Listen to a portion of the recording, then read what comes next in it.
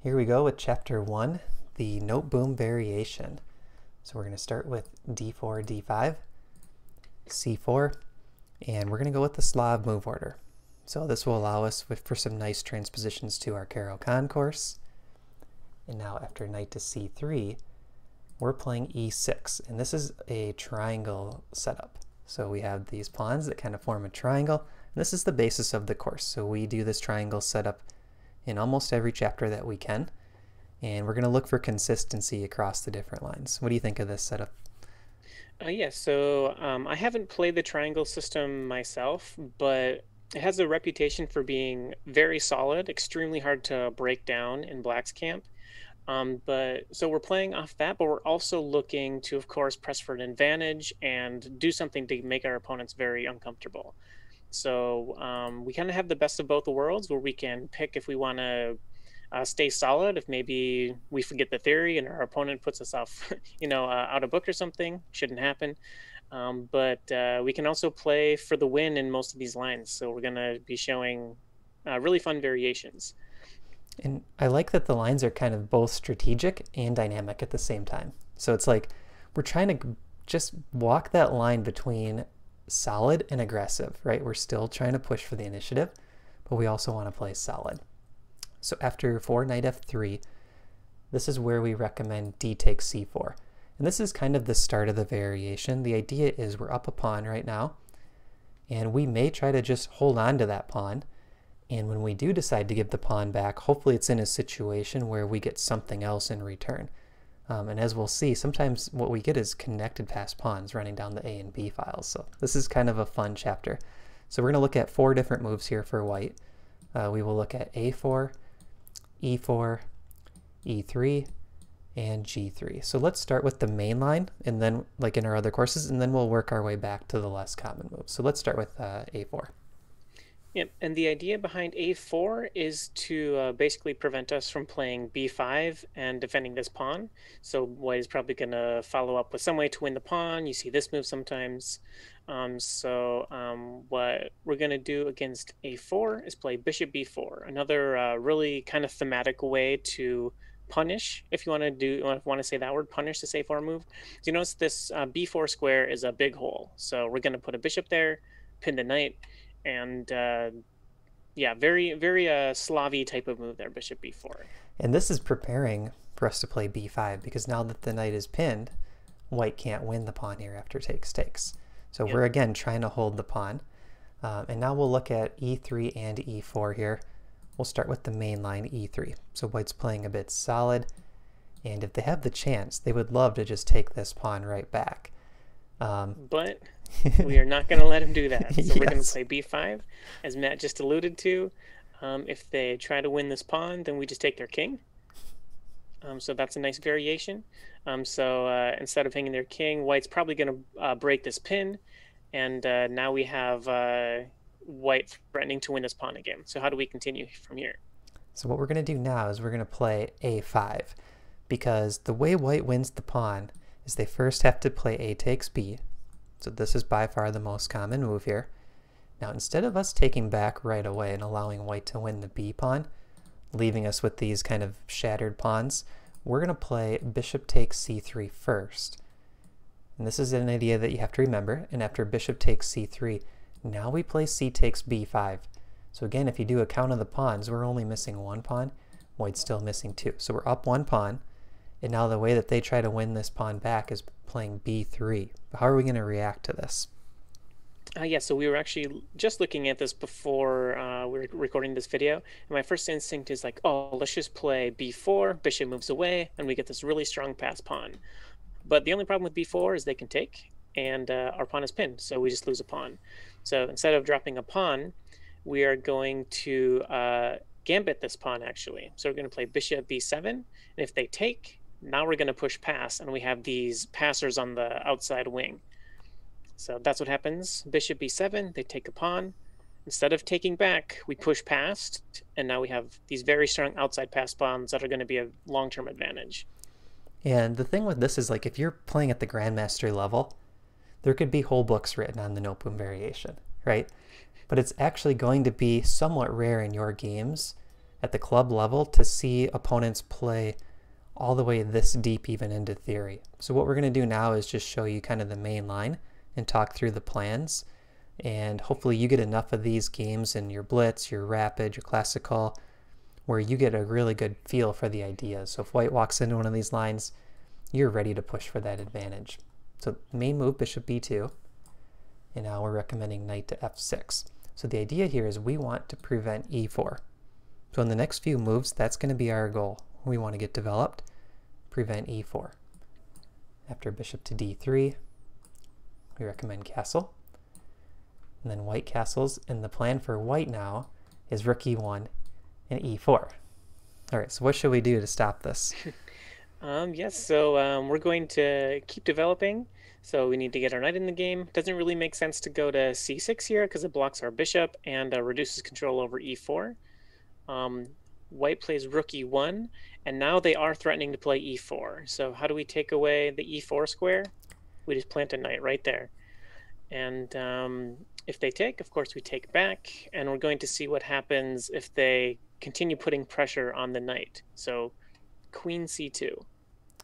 Yeah, and they're trying to force the issue here. They're really trying to get that e4 break. If we play knight d to f6 to try to keep a lock on this e4 square, it's not quite good enough, because what white can do is play knight e5 and then kick us with the f pawn. So now our recommendation is to play f5. We're really trying to keep this square firm, and when we keep these pawns locked on the dark squares, it actually makes the b2 bishop kind of a bad piece. So we have two pawns that are free to run. Right now, white only has the one pawn that looks free to run, and we're hoping that this position is easier to play for black. So main move, c5, bishop to d5, kind of pointing over at this important queen side, and we have a blockade on the light squares. So what's our plan here going forward? What are we going to try to do from this position? Yeah, so as Matt just said, we're going to create this blockade on the light squares to make it harder for black to really advance these pawns. We're going to potentially do a... sorry, I lost the line. That's okay. Okay, so we're going to play, queen c7 here and just threaten this pawn, or I guess pressure this pawn and keep it from advancing. Then we're going to swing our f rook all the way over to b8, so we have really good defense of these pawns and support this pawn push at some point in the future. And one question I was anticipating is, what if white plays bishop c4 and tries to take? We can actually ignore that and take back with the e-pawn. Even though we have an isolated pawn on d5 in the end, we're blockading white's pawn still, leaving white with the bad bishop, and then, like Jesse said, our f8 rook is over here. Now we're ready to start advancing. So this is a very dynamic position. The engine says it's about equal. And when you look in the database, black has been scoring over 50% pretty much this whole line. So in practice, at the club level, it's scoring really well. Engine says equal, and we think there's a ton of play, so we're avoiding any kind of dead draw lines. Yeah, this definitely doesn't look like a draw. Yeah. So now let's go kind of still down this main line, but we'll look at 15 knight to d2. And typically after this move, instead of going for the e4 break, white might be playing for the f4 break. That's kind of a common plan. So what should we play here? Yeah, so against knight d2 instead of rook e1, we're going to play queen c7. So after f4, what's the idea behind queen c7? So queen c7 is kind of a sneaky move. If white plays pawn to e4, what we want to do is play pawn to e5 and create this kind of like dark square bind from our position. So let's say e4, e5, d5. Now look at this bishop on d3, and we're blockading the dark squares. So that's kind of the idea with queen c7. We're still connecting the rooks like in the main line, but we're preparing for e4 as well. So probably here you're going to see f4 by white. And now our plan is to play a4. And here we go. These pawns are rolling. Rook f8 to b8 is coming next. And we're ready to just kind of push on the queen side and see how white tries to stop it. Yeah, and you see these advanced queenside pawns quite a bit, especially against like when white is gambiting this the pawn after we take on wait, after we take on c4, is that right? So this is going to be pretty thematic, and I think you're going to get a lot of experience with these types of positions. Really fun to play, and one slow move from white can cost the game. Yeah. So they got to be very careful. And that's one thing I like about these lines too is, you know, white could easily just be down a pawn in some of these positions. It's like black still has the initiative and everything going for them. So now let's go back to move 7. We looked at bishop to d2 previously. Let's look at knight to e5. And then the idea here is it's actually opening up queen to f3, hitting the pawn on f7, and also double attacking the pawn on c6. So very aggressive line by white. How should we reply? Yeah, so strong move, and it does pose some threats. So what are we going to do next? We're just going to play knight f3. There's a lot going on here that we need to, I think, unpack. So my first question, Matt, no, that pawn's not hanging. So if they take here, we take back. It looks like we're gambiting a pawn. So that's the main line. Let's take a look. Okay. So a takes b5. If queen f3 is played there, by the way, we can castle out of it.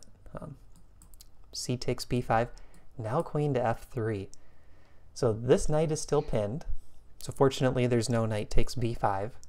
But queen to f3 is definitely the aggressive move. And it's like the reason white plays knight e5, so I would expect this as a follow-up. But now we have a really cool move.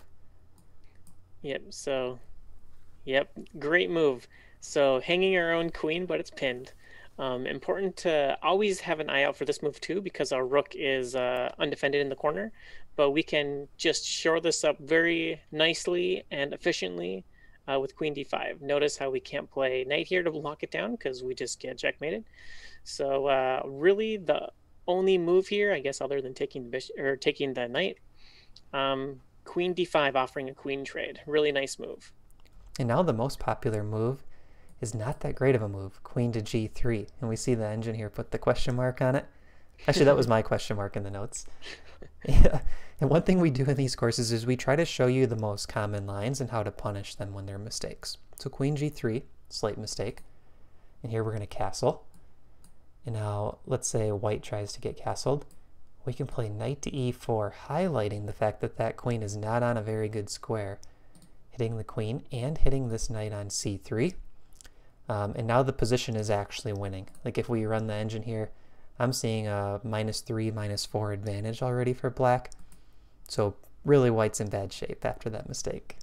Yeah, this is a clear common threat. We take the knight, they take back, and we get the rook in the corner, or they're going to hang their queen. So very nice double threat here, and that is a 11-move victory. And this is one where even if you go back here, look at the pawns. We're still up one pawn, right? Yep. Like it's on white to try to figure out where's the compensation coming for that pawn.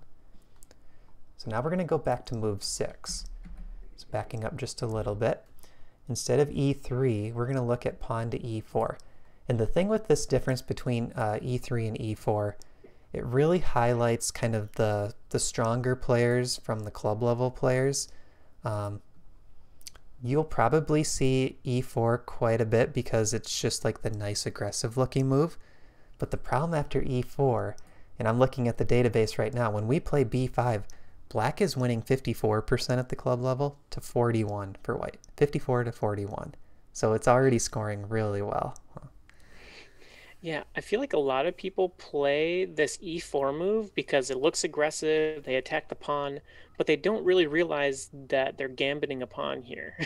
And so they feel like they're being aggressive and playing principled chess when in reality they're just going a pawn down and they have little extra space. So as long as we can kind of navigate these middle games, we should be much more comfortable. So we'll look at a takes first. Does that sound good? Yep. And then we will take back. Take back. Of course, still maintaining this pin. And bishop d2 breaking this pin. So now we are, now white is threatening to win the pawn. So we take the knight. They take back. And we have this imbalance where we have these nice advanced pawns here. But white has the bishop pair. Yep. So something to kind of keep in mind for the entirety of the game, really. That's the major imbalance going forward. And now one interesting thing, contrasting this position to when white played e3 instead of e4, typically we would look to play a5, b3, b4, right? But in this position, we have an undefended pawn on e4. This is an important move to remember. And black is winning 67%. Knight to f6 develops the knight and hits the pawn on e4. And after e5 is played, now our knight heads to this really nice outpost on d5, hitting the bishop on c3. And the problem for white is they really don't have any compensation now for this extra pawn. There is no pawn to b3 because this bishop is attacked on c3, and we have a very straightforward plan. We want to castle, we're going to play a5, develop the knight, develop the bishop, and we're just in a pawn up position with potential queenside passer, nice blockade on d5. I think we have everything here. Yep, and you can see, just like these other lines, is we have a 3 versus 1 majority on this swing, so the odds that we get a passed pawn here is just very high. So we really just need to make sure we don't hang anything and just play with these pawns. And we're still up a pawn here, by the way. Yeah, it's a -2 Stockfish eval as well. Oh, well. So can't complain. So let's look at if white tries to get castle quickly, bishop to e2 on move 8. Yep, so here, instead of bringing the knight out, we're going to fianchetto and kind of hit this pawn in a different way. Queen c2, defending the pawn. Knight f6, extending pressure on the pawn. Do you think these moves are kind of interchangeable? They could go either way? Yeah, because what we're threatening is bishop takes knight if white castles and then win the pawn. Either move order is fine, I think. Okay. And then...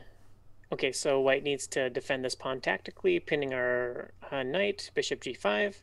We're going to kick the bishop, and here we win the bishop pair back. So do we take with the pawn? Take with the queen, actually. Just kidding. Got him. So now white castles out of the pin, and then pawn to a6. See, we're recording too early for me to catch the jokes. Yeah, we're used to recording at night when it's like too late to catch the jokes, and now it's just too early to catch the jokes. Yeah, exactly. But it's brighter in our room, so that's nice. Yeah, there you go. So let's take a look at the imbalances here. This is something that can help us evaluate the position. So number 1, we're up a pawn. Number 2, we have the bishop pair. And number 3, white's center pawns are potentially weak. So what our plan is we're going to play castle and knight c6 and try to take advantage of these different imbalances. And if you were to guess the eval, you add those couple imbalances up, you might say, well, it's already like a pawn up, at least for black, because we're up 1 in material. And Stockfish confirms it again with a -2 eval. So nice advantage for us. Yeah, in the last 2 positions, white has played all very logical, sound moves, and they don't know what happened, and they're -2. In Stockfish world, that's borderline winning, and white has done really nothing egregious. Yeah. So it's very easy to wander into a bad position when in the Noteboom when we captured this pawn early.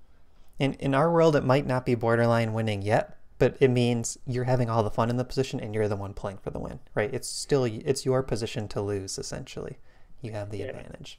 Yeah, and I think of it as even if you like make a bad mistake in the future, well, now it's an equal position rather than like a -2 position. So you give yourself a lot more wiggle room to make some little mistakes and still have a just fine position. Right, and if they make a little mistake from their -2, they're probably lost then at that point. Yeah. And I like your point there, Jesse, where white is making all these just natural looking moves. And I think that's one of the reasons the Noteboom scores so well at club level especially. It's because white plays natural moves, and before you know it, it's a -2 eval. And like you said, white maybe didn't realize how hard it would be to win this pawn back when they first played e3 or e4. Yep. So now let's look at bishop d2. A takes b5 is more popular at the club level, but this move is actually more precise. So I think it's very important we look at it. We're going to go with our typical plan, a5. And after a takes b5, again, we take the knight. So a lot of consistent themes here. Mm-hmm. Bishop takes back, c takes b, pawn to b3. This is similar to those e3 lines, except again, we can make this a target. So what are we going to play? Okay, so the difference between this move earlier is that white played e3 last time. Right.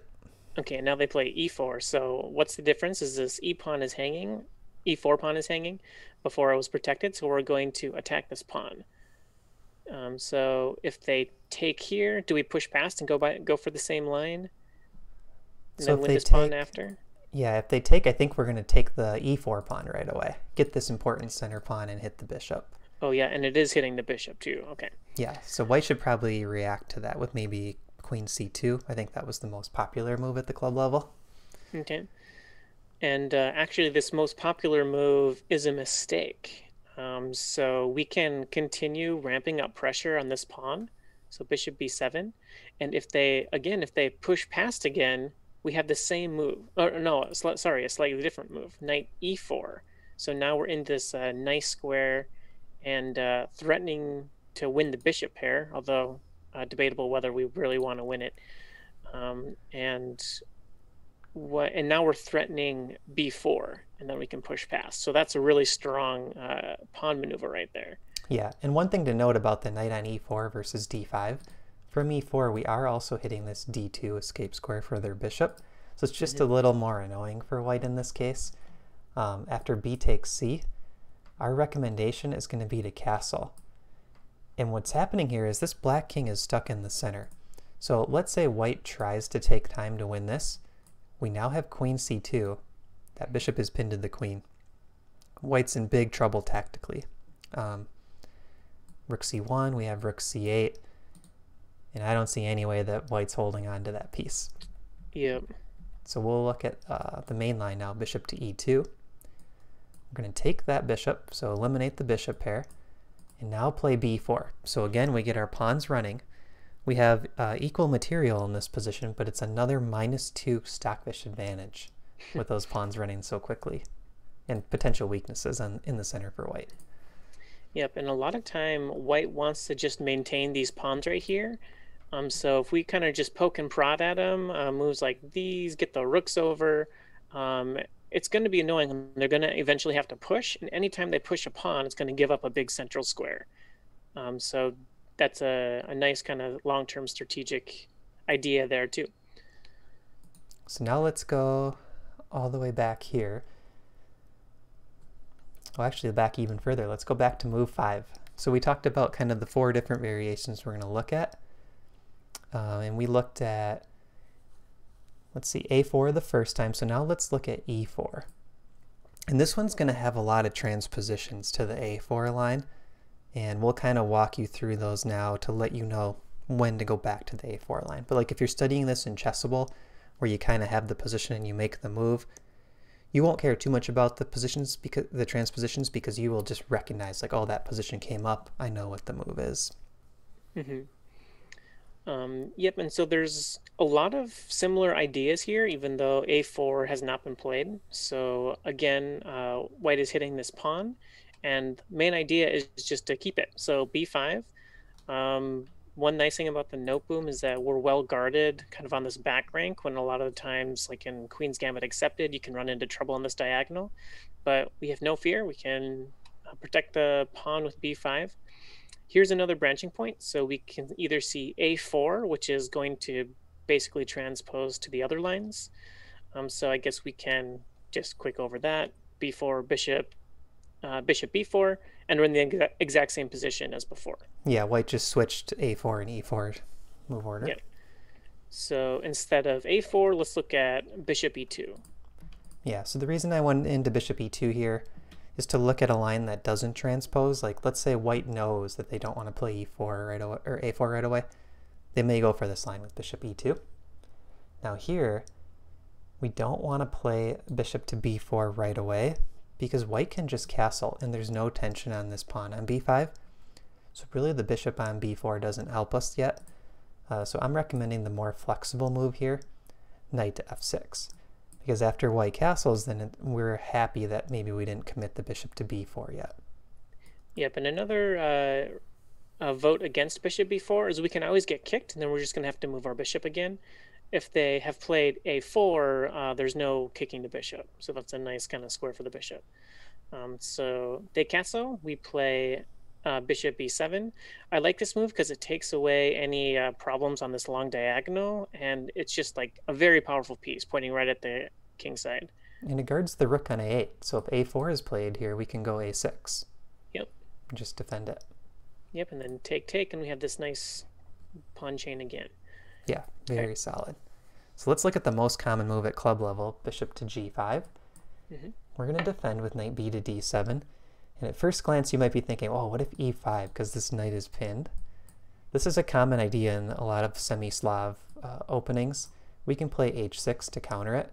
And this is actually gaining an advantage for us already. So look at this king on g1. And a lot of times we like kingside pawn storms when they present themselves. That's what we get here, pawn to g5. So now let's take note of the imbalances again. Extra pawn. We have extra space on both flanks.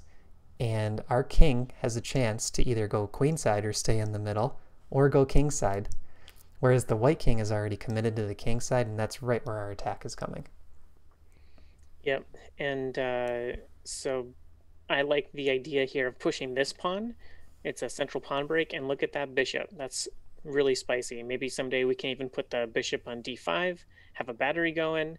And so this expansion isn't always the best, plan to go for.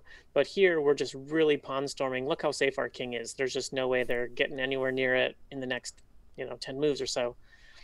So after g5, white is going to sack the knight. Interesting. That's the most common club level move. If bishop g3, we can go knight h5. But by a large margin, this is the most common club level move, and it's a blunder. So show us what happens. Yeah, so it does look logical because we'll take back, they'll take here, and now they have the pin on the knight while attacking it.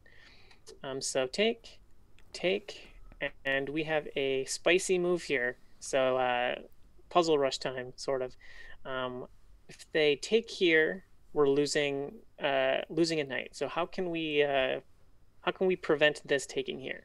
Well, the answer is queen c7. So if they win the knight, bam, that's checkmate. So very sneaky kind of peekaboo X-ray checkmate here. I like it. So white does not have time to take the knight, and we're sitting pretty. We're going to probably put our knight here in the future. And black is really, really strong here. We're probably going to castle queenside, get this rook over here. That looks devastating. Look at these rooks. Look at these bishops. Yeah. So far, I mean, almost every single line we've looked at, we reached the end of the line, and we really liked black's position. We haven't seen many common lines where it's like, oh, white's just completely equalized. Or, I mean, we're playing the black side. We haven't seen any lines where white has an advantage yet. Yeah.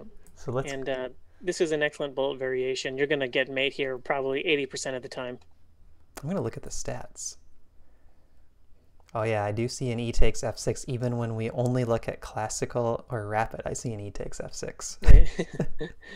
So let's go back now all the way to that first big branching point. So d takes c4. We have 2 lines left in the chapter. We're going to look at e3, and then we'll come back around to g3 finally. So let's start with e3, trying to win this pawn with bishop takes c4. So we're going to play b5. Only move to hang on to it. Now a4 will transpose, right? Yep. So we're going to look at one unique line for white here. 6, knight to e5. Okay, so this is a maneuver that's not too uncommon. A lot of the times you see it after a4. They can win the pawn back with the knight. So let's see what happens after this knight e4. Note that we can't develop our knight to challenge it because this pawn drops. That's the recommendation. I like it. Matt, what happens? So what happens here is white's trying to make it difficult for us to do exactly this. Knight to d7. But we're going to ignore this because watch this follow-up. Knight takes c6. Queen to b6. We're getting quick development and we're going for the initiative. So we gave the pawn back, but this knight's attacked. So white retreats. Knight e5. Now we're going to take this knight, doubling the e-pawns for white. And we actually have pretty strong pawns here on the queen side, and this d-file open to the queen. So now we can go with a quick bishop to b7. So look at the dynamic play. Queenside pawns, that bishop on the diagonal, rook d8 coming. How do you feel about this exchange where we allow that knight takes c6? I'm feeling good about it. We also have a weakness here on e5. It's like reminding me of the Caro-Kann here. So quick plan, attack that pawn, swing the rook over, bishop out, castle. Very easy plan for black.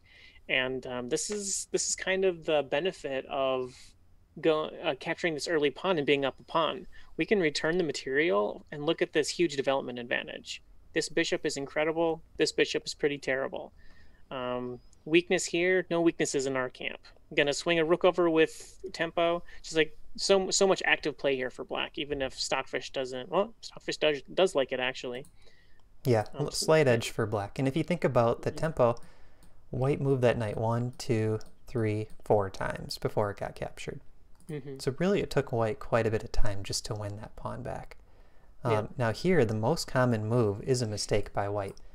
So sometimes when you're in a position like this from the white point of view, you kind of feel that pressure come in that we just talked about, and maybe you feel you have to justify your variation by playing aggressive with a move like queen to g4. But now, instead of doing the plan that Jesse highlighted, we can develop this knight with a tempo on the queen. So small difference there.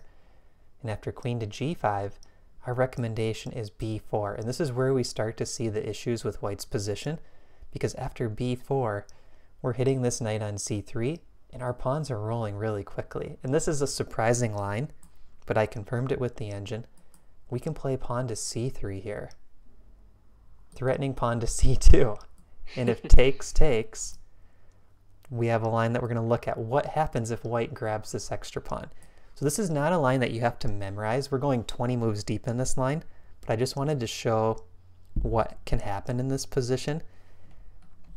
Bishop to b4 and castle. So right now we're down a pawn, but look at the dynamic play. White's got the king stuck on e1, the bishop on f1. The position is wide open, and their extra pawn is doubled. Bishop e2, queen a5. So a double attack on this knight. Rook c1, rook c8. Triple attack on this knight. Castle, and now we secure the piece. And after the exchanges all happen, we're up a knight for the double pawn on e5. So that's just kind of one line to show you what can happen in this variation. If you're doing this in Chessable, you could crop that line short if you want. It's up to you. Like, you don't feel like you have to memorize a 20-move line. But I think, going back to this position, white has to be very careful, because that's the idea that's coming very quickly. We're just going to go b4, c3, and push the pawns right up the board. Yeah, I had one question, is what if the knight goes here and kind of slows us down? Oh, we could play queen to a5. Oh yeah, threatening this check. Yeah, we have this nice tactic. Well, first we're threatening the knight. So they have to play like b3 at this point. Now we could go c3. Anchor this pawn here. Yeah. Okay. And yeah, that's a good question though, because that's the more aggressive move. People don't want to put the knight back on b1. Yeah. Yep, and then we have these rooks coming into the game, and then maybe sometime we can back up the queen. I mean, obviously that's a bad move, but back up the queen and support this b pawn with our a pawn and really solidify our pawn structure. Yeah, and this is -4 Stockfish eval. So again, white's not having much fun according to Stockfish. Yeah, and this queen is doing nothing over here too. So she bishop looks is nice terrible. though. It looks nice, hitting g7. Yeah. Looks pretty active. Yeah. Basically trading this queen and this bishop, which we're happy with. Yeah. So let's go back now to the last line. A little bit of a difference from the other lines. Instead of pushing the e-pawns, we're going to play g3 by white, going for a kingside fiend kettle. And this is something that you might see from a Catalan type player. But then again, I wouldn't expect a Catalan player to put the knight on c3, but there will be some similarities. Maybe just a confused player. Yeah, right. They like the fiend kettle, but they don't like the Catalan move order. Yeah. So we're going to recommend knight to d7. And the reason I like this move first is because of this quick pressure coming by white. I think it's more precise than playing something like knight f6 or pawn to b5. Like, we're putting the knight on d7 to guard this square e5, and it slows down any sort of like quick advances that white could go for. So now bishop to g2, and we can see this bishop has no intention of attacking this pawn on c4. So for now, let's keep developing. Knight g to f6. There hasn't been a4 yet. We don't need a quick b5. Yep, and one awkward thing is if we did play b4, they can b5, they can play a4, and it gets a little awkward because we don't have this tension. We could put the bishop here and do that same type of plan, but it just is kind of against our repertoire. The difference is that this diagonal is exposed and the rook could be hanging at some point. So we need to be very, very careful of playing a b4 when this bishop is fianchettoed. Yeah, and now that we have said all that, we will recommend it on the next move. So after just castle, keep it in mind. Yeah, and let's note here that you could delay b5. So you could play like bishop e7 first, keep delaying b5 a bit. But I'm going to recommend b5 here because when white's got all of these pieces already developed, now is the time where they're probably looking to play a4, and we can meet that with b4. And because of the move order that we played with knight f6 first, there's no knight to e4. So that's kind of the reason why I went with this move order. Start with knight f6 guarding e4, because now after a4, b4, there's no knight e4 for white. So that's something to keep in mind. And this is the main line. So a4, b4, and again, white has to decide where to put this knight. Knight to b1 is the most common move, but who likes to play knight b1? Who wants to put the knight back on the starting square? Yeah, not me. No, so we're recommending bishop to a6. And yeah, here we got this extra pawn. We're really pressing for the advantage. Queen c2, and now Jesse's move from earlier, getting rid of our weak pawn. Not afraid of this diagonal, because we can check that the tactics work. But we're going to trade c for d, and just be up that healthy pawn in the end. So rook d1, rook c8's the end of our line, and the plan is bishop e7, castle, knight d5, advance those pawns. Yep, one thing to consider here is it's not super pleasant to take this way in the current position. Maybe white could take with the rook, and now we have this uncomfortable pin. So just make sure you're considering that before breaking this tension. This tension is in our favor now. White really can't do anything, so we'll just wait it out and wait for them to take us so we can develop with tempo. Yeah, nice position here again. Again, we're leaving you in a position that's negative 2.3, so you're welcome. Yeah, if you enjoy -2 Stockfish evals, you'll like this chapter. All right, thanks for watching. We'll see you in the next chapter. See ya.